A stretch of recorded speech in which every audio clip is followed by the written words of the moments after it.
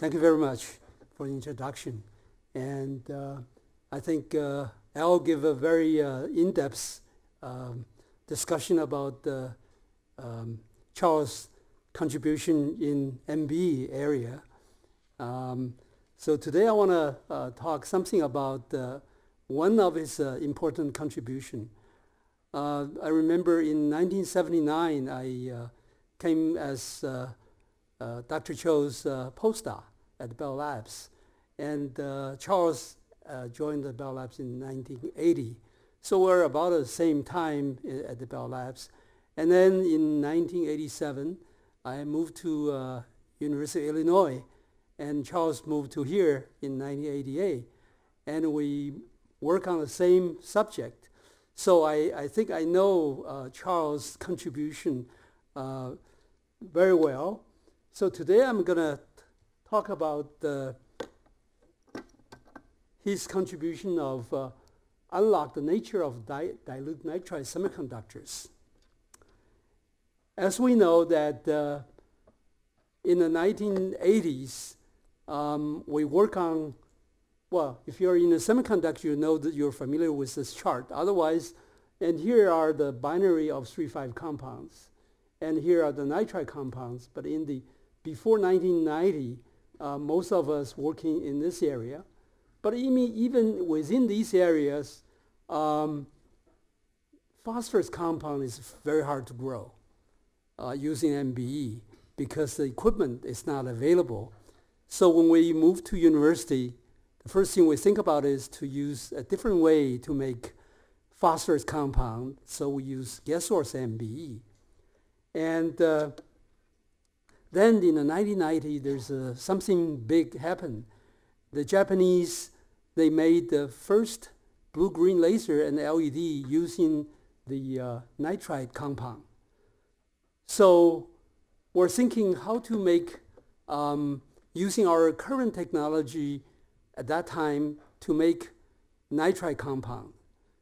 And it turns out we found something called a dilute nitride material, which is shown as those red lines. Okay, and so Charles and I both work on this material, so I know something that in detail, and I know his contribution, the important contribution of him. At Illinois, because there's no way to crack the nitrogen in an efficient way in MB at that time, so what we did is we flow the ammonia and the phosphine into the system and crack them, and hopefully they form some kind of molecule that contains both phosphorus and nitrogen.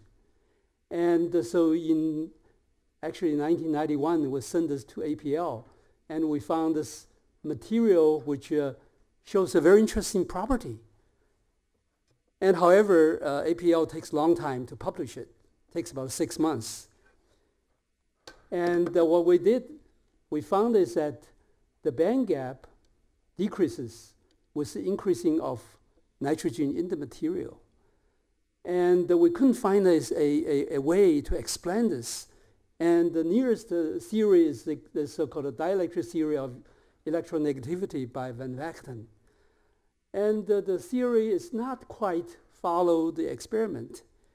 The other thing is when you put more nitrogen in, the material actually looks brighter because gallium phosphide actually is the indirect band gap material.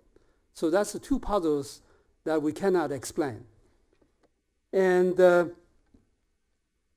about 6 months later, well, for the publication, the Japanese, they made the first gallium arsenide nitride in the 1992.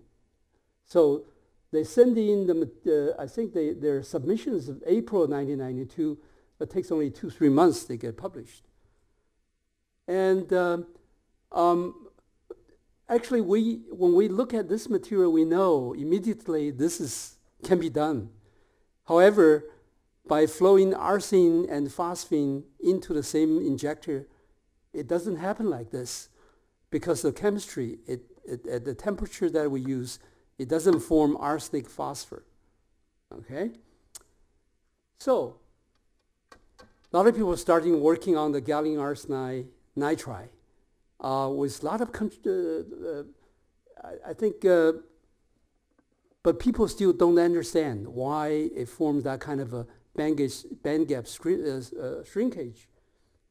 Only in the 1999, a group at Berkeley, they finally formed some theory called a band anti-crossing, which indicates over here that this is the conduction band of, say, gallium arsenide.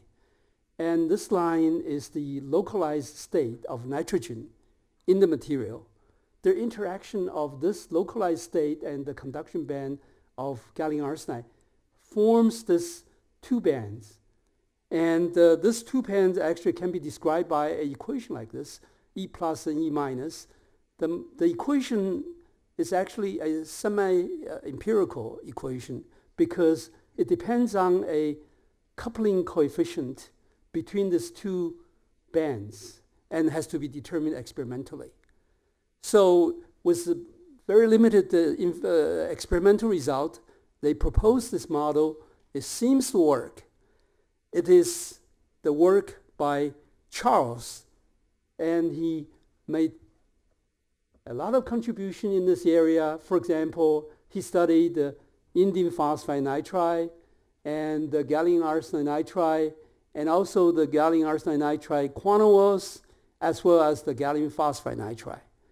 Very detailed experimental result, and to confirm that theory, and that we use today. Okay, so that's very important.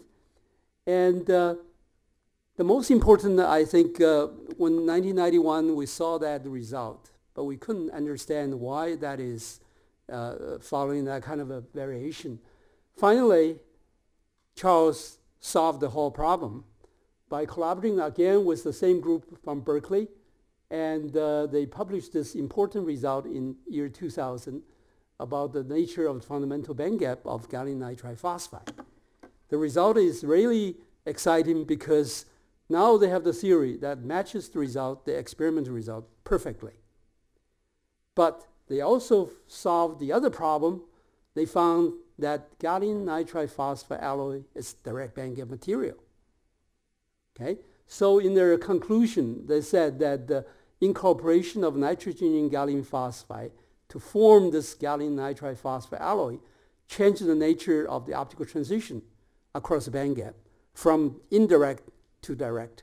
They actually experimentally determined that through pressure experiment, measure the luminescence. They can see the band gap variation follows the direct band gap. So that's really solved my problem and make this a very useful material for the LED applications.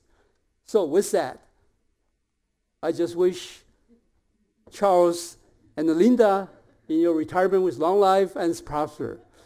And we know that the UCSD has very good retirement benefit. Thank you very much.